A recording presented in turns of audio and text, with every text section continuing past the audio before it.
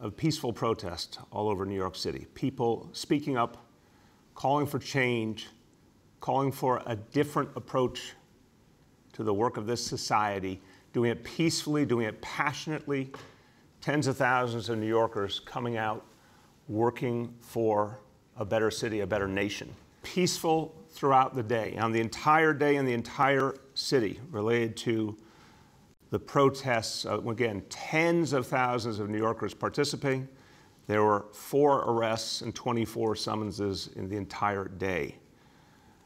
We've had 5 days in a row, thank God, where we see peaceful protest predominating, an end to the property damage we saw earlier in the week, which has no place in this city. Because we got each day a better and better situation, more and more peaceful protesters coming out, better situation overall each day, fewer and fewer arrests, I made the decision to end the curfew. And honestly, I hope it's the last time we will ever need a curfew in New York City. So the curfew has ended. It is out of effect. It will not be coming back.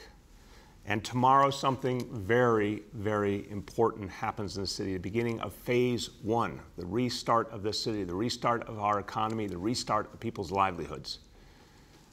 And we should all feel this is a moment that every New Yorker should celebrate as our achievement together, your achievement, because you did the hard work to fight back the coronavirus so we could get to phase 1.